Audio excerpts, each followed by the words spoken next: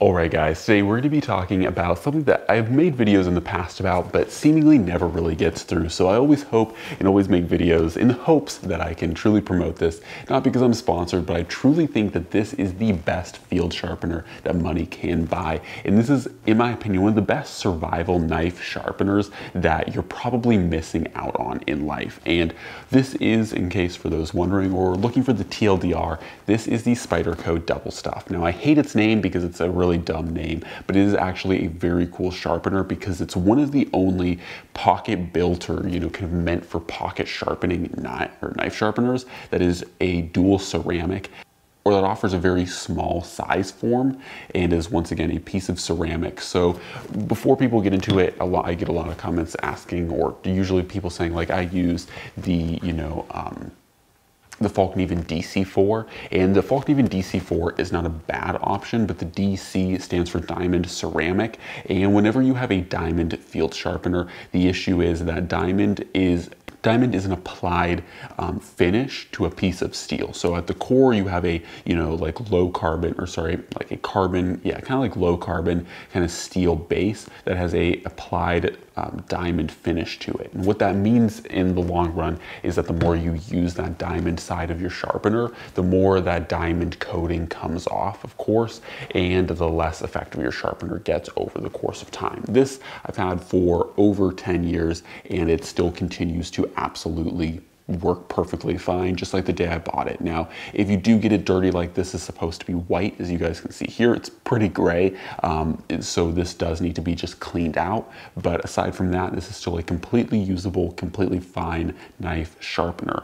And it is something that is reasonably cheap. These Spyderco Double Stuffs are not that bad. They're not that expensive because no one really knows about them. And my favorite part about them is the kind of trifecta that this creates. So essentially what you have at the core is this coarse ceramic, this kind of gray ceramic is your coarse side. Then of course you have your fine ceramic, which is this white side. And then lastly, I don't necessarily have it set up like this because I have an actual pocket strop from a company that is no longer in business, but used to be called quite literally Pocket Strop. So I actually have a pocket strop that I usually tie in with this, but you can put stropping compound on the leather sheath for this and use the leather sheath as a strop, because of course with this guy in here, there's plenty of stiffness and you can strop your knives. And so the cool thing is, whether you're talking about, a clipper, we'll say, you can use this to strop quite easily. Whether you're talking about something like a little Victorinox, very easy to do, right? Super easy, great size. And we can even step it up a little bit bigger. Something like the Master Hunter, once again, super easy. This size of ceramic is pretty perfectly sized for most knives. Now, once again, if you truly step up to big survival knives, you're going to have a little bit of an issue. This is not going to be the easiest field sharpener to use, but realistically, anything that's a field sharpener, something that's like a 6-inch blade is not going to be the easiest to use. So something like this Pathfinder by Mora is going to be a little bit harder to field sharpen. But the cool thing is, because it's just a ceramic, bit, given enough time, you can technically sharpen it. It's not going to be easy. It's not going to be fun. It's going to take you more time to sharpen some bigger knife like the Pathfinder or something like a 6+ inch blade.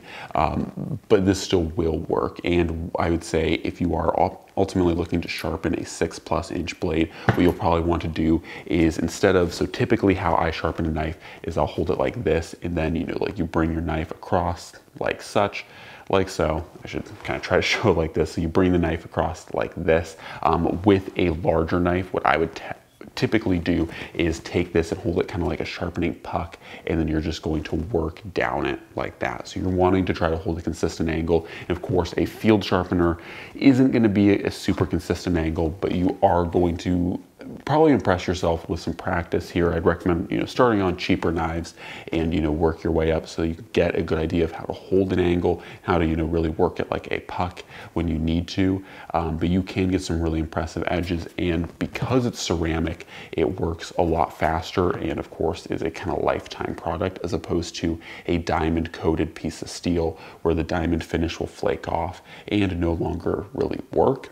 So this is going to work forever, and realistically is going to be a really solid option. So this is the Spyderco Double Stuff. It is a really great field sharpener. A lot of people don't know about it, and once again, I don't think, like, Spyderco really never promoted it. You guys see a lot of Worksharp stuff out there because Worksharp really tries to hammer out their product and, you know, get it out there. And don't get me wrong, I don't think Worksharp makes like bad products. Their field sharpeners are good too. It's just when you look at the Double Stuff's, you know, $20, $30, whereas a Worksharp is, you know, 30, 40, 50 bucks. And so, you know, these Double Stuffs are either as expensive or slightly cheaper. And the nice thing about the Double Stuff over the Worksharp is, once again, the Worksharp is, for the most part, there are some aspects of it that are ceramic, but for the most part, it's a diamond coated piece of steel. So you're going to eventually wear through it. And so it does work well. It does have the little like guide that you can kind of, you know, use to help you.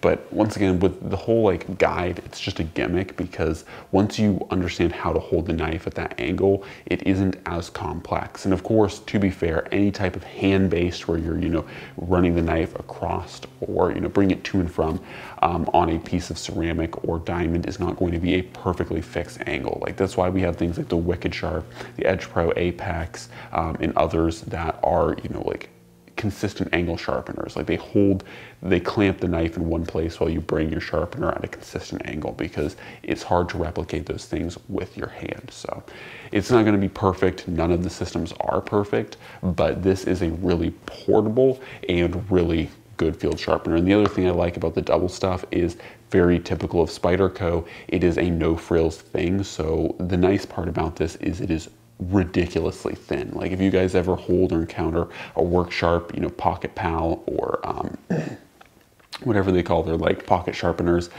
they are much thicker. Once again, those guides, the plastic kind of angle guides, add a lot to the thickness of the overall sharpener. This is literally just two pieces of ceramic epoxy together. So there's no guides, there's nothing fancy, and this thing is ridiculously thin. Like, to give it some example, this is the thickness of the Master Hunter, and this is the thickness of the sharpener, right? They're not that actually far apart. So yeah, this is a ridiculously thin sharpener, and of course adds a little bit of bulk being in its leather sheath, but really not that much bulk. So yeah, pretty crazy. I think it's a really good value, and I think it's a really great sharpening system for the field, and it, once again, isn't going to wear out. Ceramic, it's going to be tough, so it's a really, really solid choice.